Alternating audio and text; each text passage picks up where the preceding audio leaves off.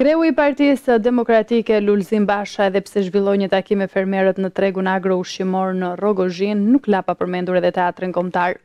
Teksa ai është ndalur tek vështirësitë e fermerëve që sipas tij nuk po ndihmohen nga qeveria, tha se vetëm për teatrin kombëtar duhet të harxhohen 30 milion euro. Përshëndetje dashur miq, jam tregun e Harxhojnës në këtë lidhje drejt për drejt, siç e shikoni gjendja e fermerëve, tregun e fermerëve dhe të gjithë atyre që shesin prodhimet e tyre, prodhimet e Bashës, prodhimet e Serës, është po aq e keqe, edhe më e keqe se gjendja e bizneseve që kemi vizituar këto ditë Tiranë, Durrës. Konsumi ka rënë zero, rrin këtu me orë tëra, e dëgjuat 10, 15, 20.000 lekë xhiro në javë, jo në ditë. Askush nuk ka pa asnjë ndihmë me sy, as ndihmë financiare, as ndihmë ushqimore. Gjendja e fermerëve është e rënduar. Propaganda me regji qendrore tregon një pamje të gënjeshtër, të rreme, totalisht pa lidhje me realitetin.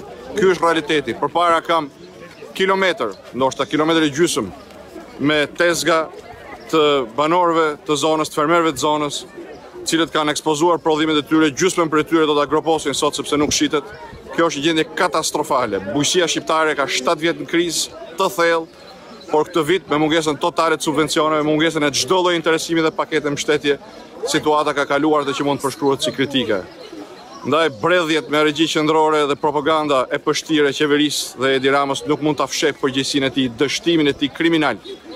Sepse ato miliona të cilat ja ka hedhur 4-5 oligarkëve të taksave të shqiptarëve, do të mjaftonin që edhe fermeri shqiptar, njësoj si fermeri i Kosovës, si fermeri i Maqedonisë Veriut, të paktën mbante kokën mbi ujin këto kohë të vështira. Por jo, e keqja po vazhdon të thellohet. Vetëm tek teatri kombëtar duan të harxojnë 30 milionë euro të taksave të tuaja, me cilat mund të kishin mbyllur komplet kanalizimet e fshatrave të Shqipërisë, mund të kishin mbyllur komplet kanalizimet e Tiranë, Durrës, të autostradës, ku janë edhe taksapaguesit më të mëdhenj, janë bizneset më të mëdha, të cilët janë kontribuesit më të mëdhenj, por qelben nga mungesa e infrastrukturës.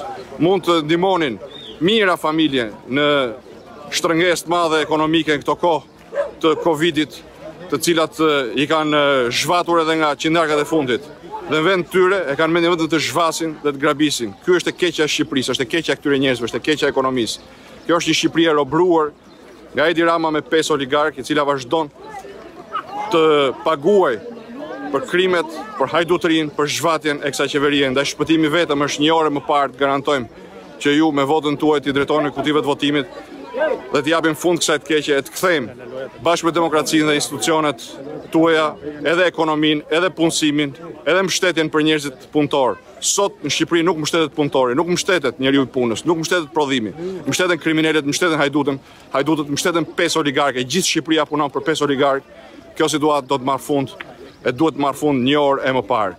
Ky është realiteti këtu nga tregu Harxhojnës, tani do të shkoj tek disa prej fermerëve të Harxhojnës. Ky është realiteti I vërtetë I Shqipërisë reale, kjo është Shqipëria reale, dhe sa shfaqet me regji qendrore janë një fantazi e pështirë, një gënjeshtër e madhe e cila duhet dhe do të marrë fund 1 orë më parë.